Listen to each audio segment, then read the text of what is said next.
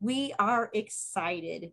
We want to follow the folk tales because Dr. Csenge Zalka has done that. It was 5 years, and she wanted to read a collection of stories of folklore from around the world, every country, and she's done it. And we want to celebrate that. And also with us is Dr. Margaret Read MacDonald, and we will have a wonderful presentation about 30 minutes long and then about an hour of discussion. We really want to delve deep into that discussion. And when is this?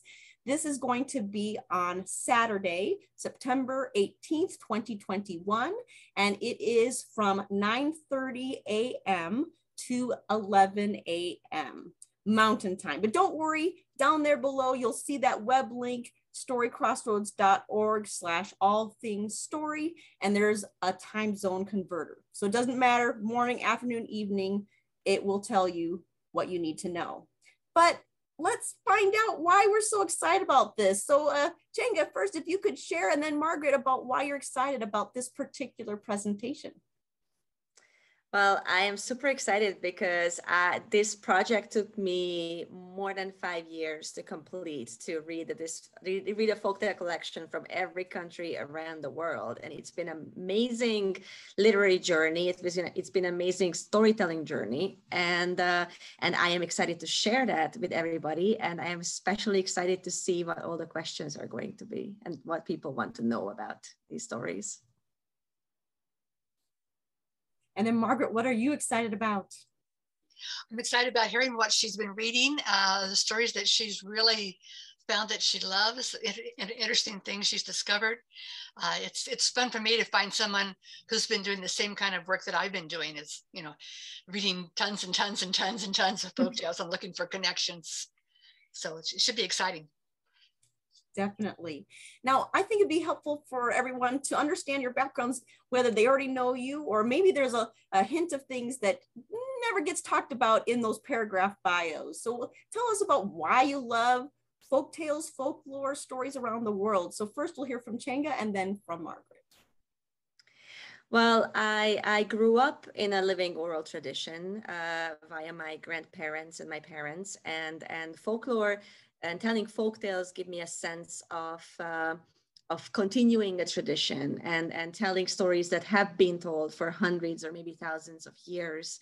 And I love comparing that tradition that I grew up in to other folklore traditions around the world. And that's why when I became a storyteller 15 years ago and started telling professionally, I delved into the world of folktales, and I still tell mostly traditional stories. So that's my background in this, and that's why I love hearing from other cultures and storytellers from other places and compare notes. And I am a huge fan of Margaret, so I'm happy to compare notes on these stories with her, especially.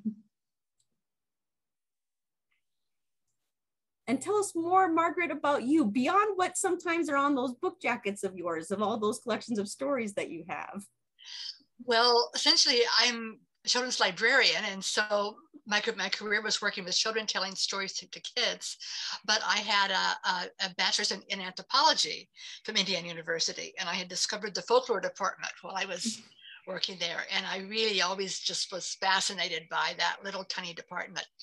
And I decided that I wanted to go back and get a PhD in folklore, because I was telling stories in a really lively, jumping about manner that wasn't appreciated in the library world then. You were supposed to stand quietly and hold your hands like this and not move too much. And that wasn't me.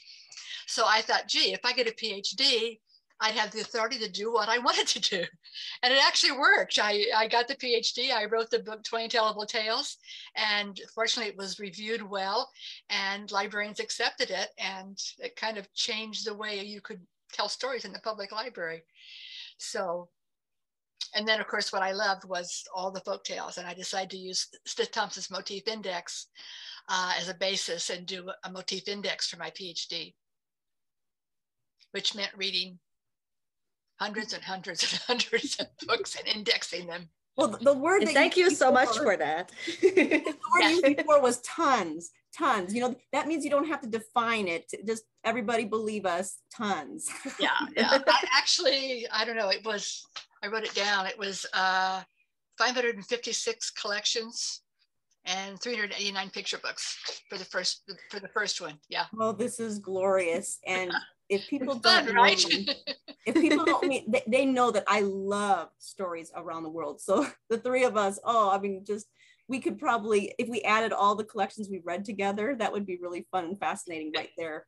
Yeah. And that's actually with Story Crossroads, even though we celebrate all kinds of genres of storytelling, we do lean more towards the multicultural and the folklore side of things. Our first year, we had 14 different languages on stage. So that's very important. I love that. Yeah. And from the beginning, we've had American Sign Language, and we're going to continue with that.